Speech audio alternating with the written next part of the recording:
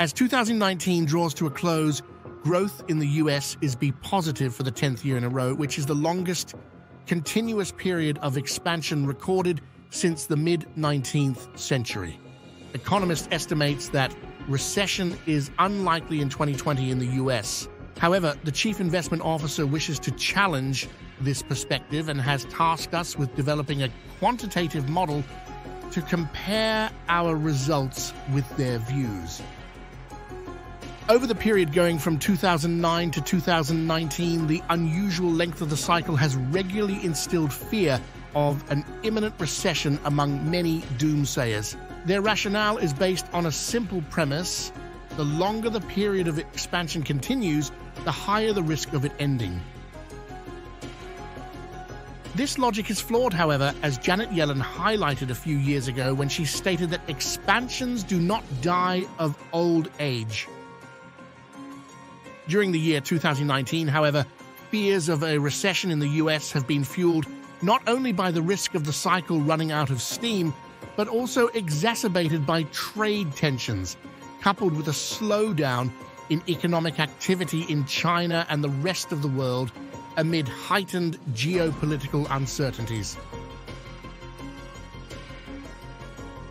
These persistent threats, combined with fresh risks arising and the exceptionally long cycle, were highly likely to revive fears of a recession during 2020.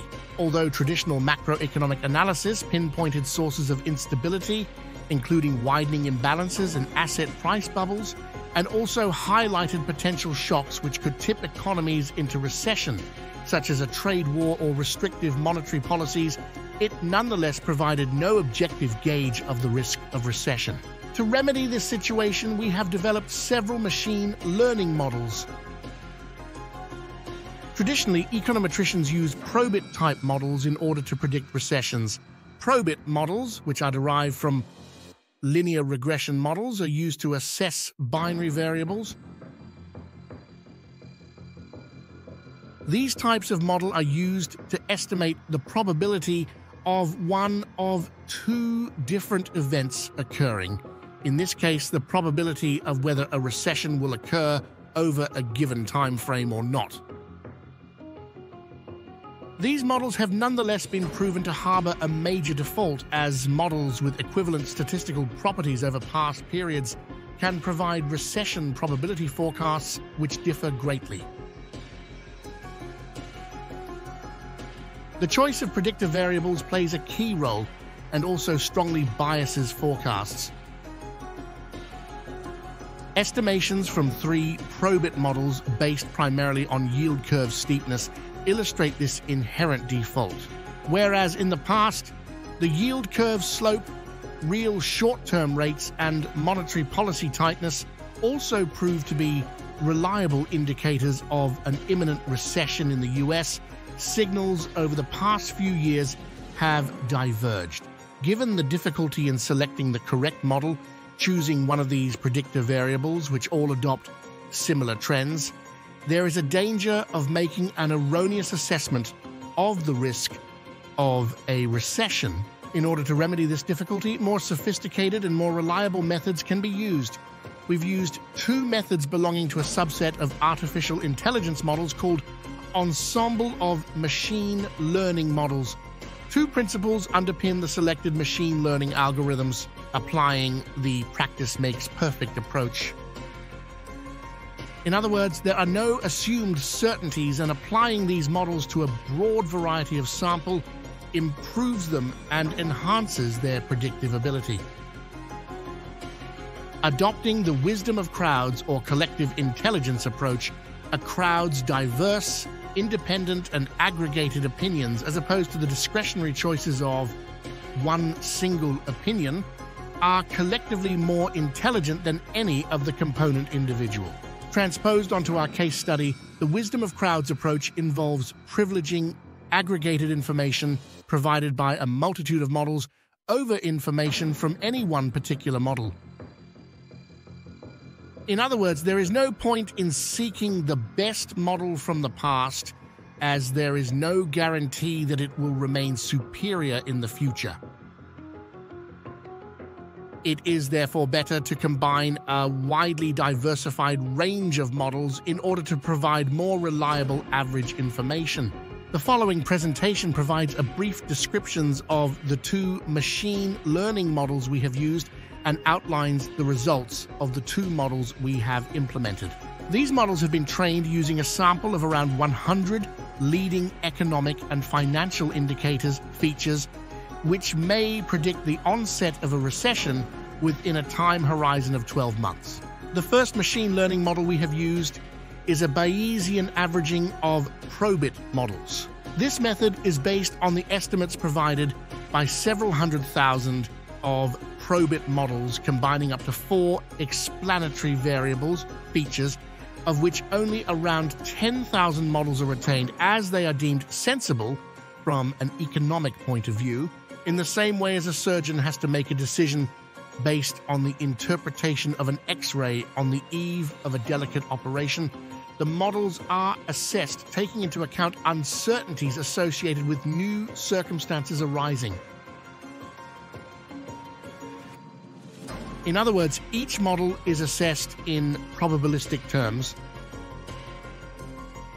In applying Bayes' rules, the combination of models provides a recession probability founded on a rationale which also includes uncertainties.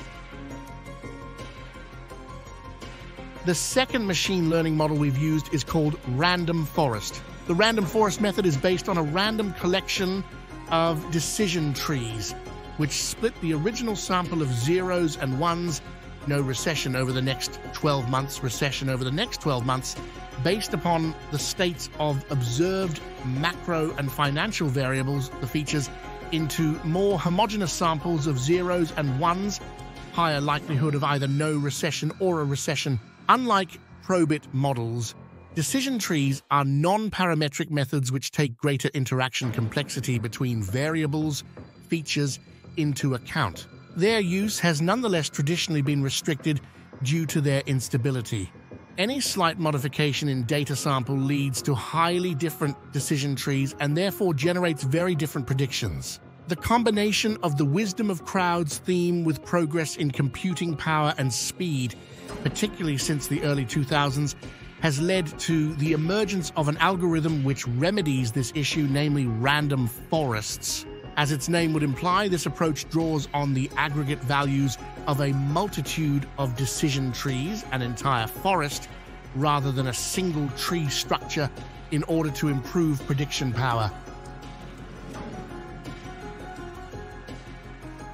Prediction power is also improved by implementing an algorithmic learning process across sub-periods. This is the practice makes perfect aspect, and reconciling predictions with observed reality outside of the learning periods. In October 2019, using macroeconomic and financial data available at that date, the two models ascribed a very low probability of a recession occurring in the US in the next 12 months. The Bayesian averaging result, blue curve, predicted less than 20% probability of a recession occurring in 2020. The result provided by random forests, orange curve, was even clearer with assigned a probability of less than 10%. The quantitative analysis that we have developed therefore substantiated the view held by the economists. In October 2019, we concluded that the US economy would be unlikely to tip into a recession in 2020. You might be curious about whether the machine learning models were capable of detecting the onset of the COVID-induced recession, and if they were, when did they do so?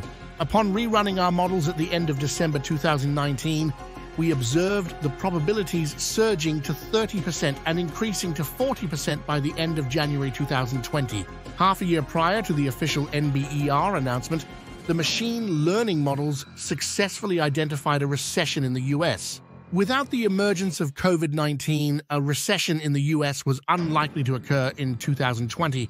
However, by inputting timely data into the machine learning models, our CIO was able to receive an early recession signal as early as the beginning of 2020, a few months before the NBER officially declared the US to be in a recession. Thank you for listening.